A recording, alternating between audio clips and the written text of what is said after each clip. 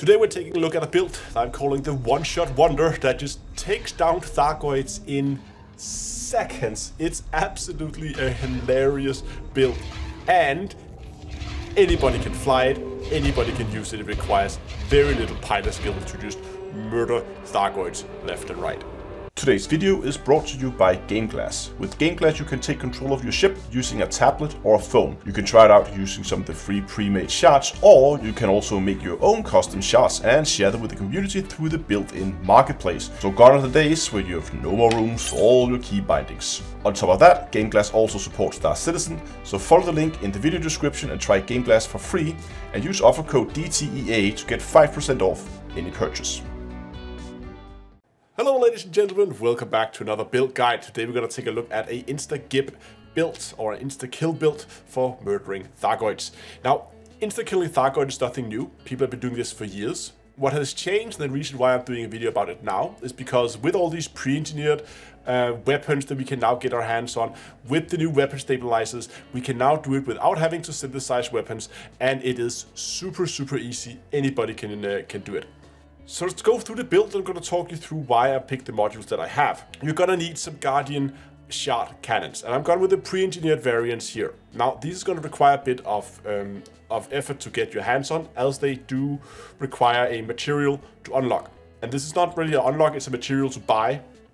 So you have to get the materials for them 6 times in order to get your hands on these. But the reason why I want to use these weapons is the fact that they have a very high burst DPS, so they can deliver a very high amount of damage with those 5 shots in the magazine in a very short amount of time. The pre-engineered ones just does a little bit more damage, and most importantly, the jitter, that's how much these spread. This is basically like a shotgun. How much those shots are spread out is massively reduced from 5 degrees on the non-engineered variants to 1.5 degrees on this one. There's a massive difference there. So you're gonna need 6 of those. If you're not familiar with where you get your hands on these things, you have to head to the embody system right here, as you can see on screen. That's where you're going. So you head to the embody system, head down to Prospects Deep, and there you can get them for a material buy price. Again, get 6 of them, maybe a few extras if you want to make more builds, and these are super useful weapons. So you're gonna fit 6 of those in the largest slot, and in the 2 size 1 slots, you're going to be fitting small. I've gone with gimbal beam lasers with pretty standard long range thermal vent. These are serving 2 purposes. First of all, they help us add some additional cooling to the ship, as we will see later. That is crucial to this build. And secondly, they also help us pull aggro from the Thargoids, as we're going to need that as well to make our shots a little bit easier, so we don't have to shoot them from the edge. We want them to face us, so we have a nice big flat Thargoid to shoot at when we decide to end their life. For utility mounts, as I said, cooling is important, so I have 1, 2, 3, 4, 5, 6, even if I could count, 6 heat sinks on this. This is overkill. You don't need all 6. I've just build it because I could. You don't necessarily need all 6 heat sinks. I have gone again with the pre-engineered variant here, so we get a lot of heat sinks. We get 4 in reserve and 1 loader, so 5 per heat sink. You can absolutely make do with either completely unengineered heat sinks or just going with normal heat sinks that you engineer yourself. It's only 1 level of engineering to get them up to 3 stored and 1, so you get 4 per heatsink. These you get from Sirius Corporation if you are interested in these. I will have a guide, by the way, coming out where I'm going to go into more details about all these modules, where you get them, how you get them, and there's going to be a thing on Commander's Toolbox as well. So I'm not going to go into too much detail with it now, but if you want these, again, just get some heat sinks on, as we are going to be needing those later on. Other than that, I got an enhanced xeno scanner and a shutdown field neutralizer. The enhanced xeno scanner you can get from all the rescue ships. Just go buy them for normal credits. No material unlock. Just go get them from the rescue ships. And the reason we have that is, again, this is technically not necessary. You can definitely use this without it, but then you need to be able to identify the correct type of Thargoids yourself visually. This one just makes it a little bit easier for newer players to also go scan it, and then you can get absolute confirmation that it is the Thargoid that we're looking for, as we're only looking for a very specific variant. Okay, core internals is really straightforward.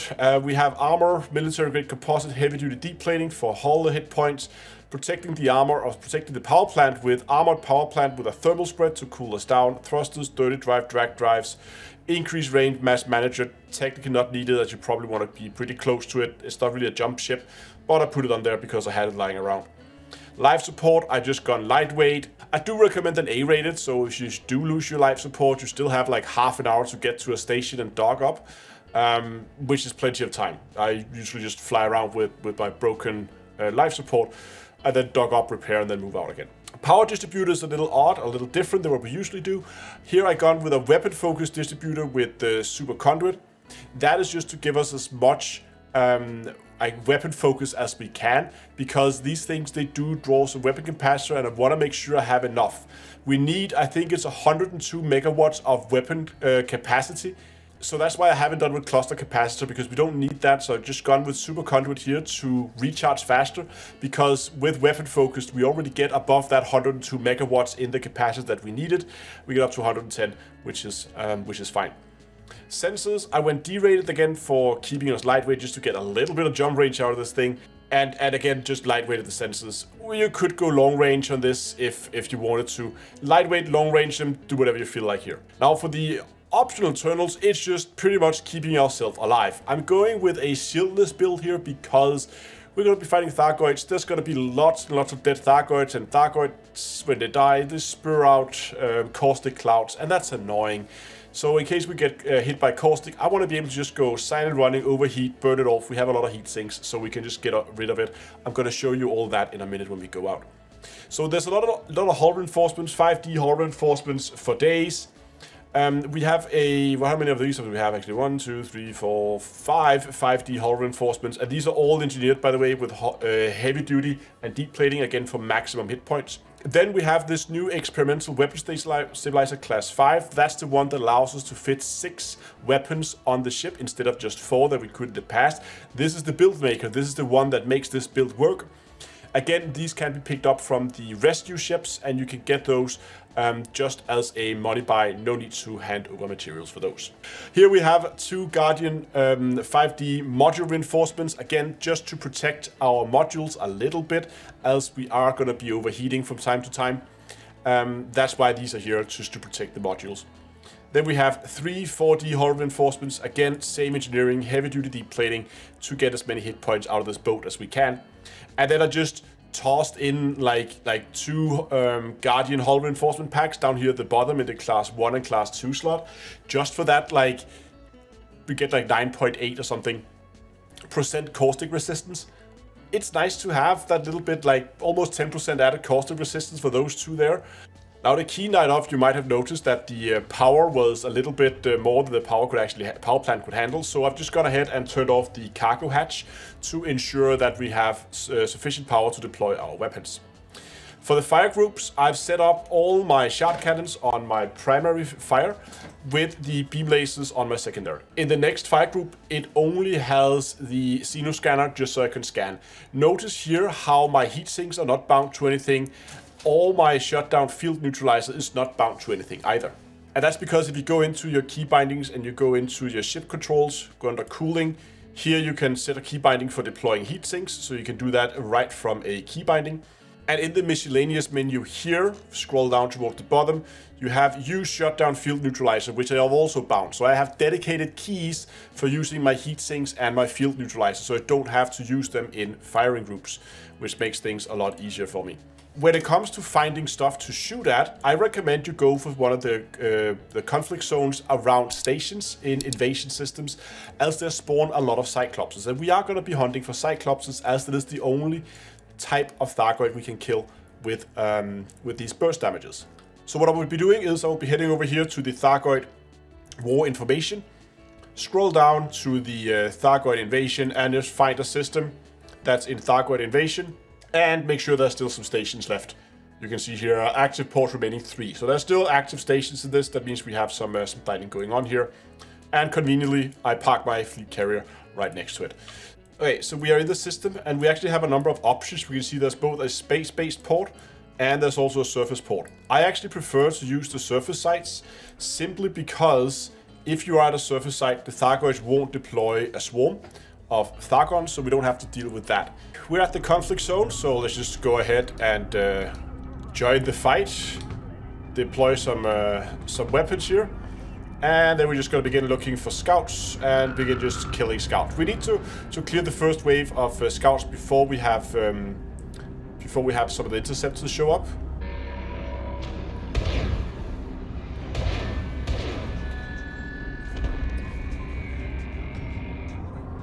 And as you can see here, when you get in range, these things, they do make pretty short work of scouts. You just need to be pretty close for them to have proper effect. There we go, there's one.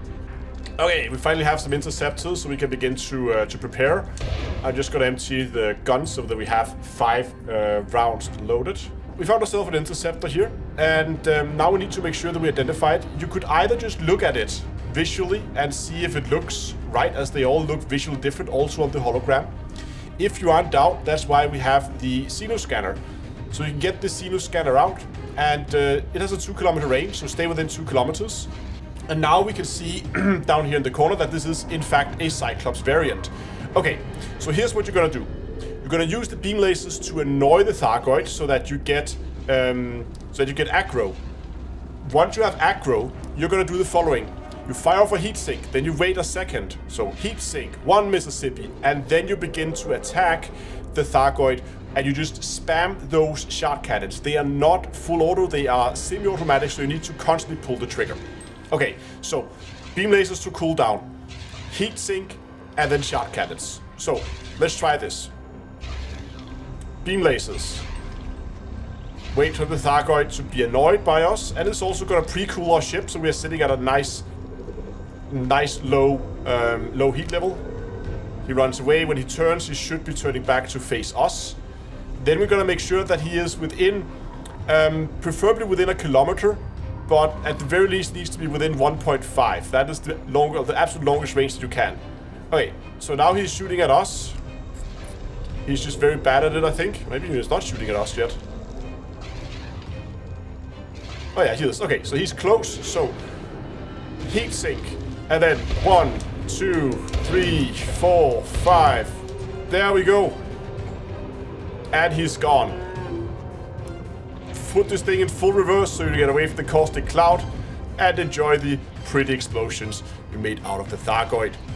So now we can go ahead and we can see we can find ourselves another Thargoid. There's one right there. Okay, now it looks like he's shooting at us. So, heat sink. 1, 2, 3, 4, 5. Dead.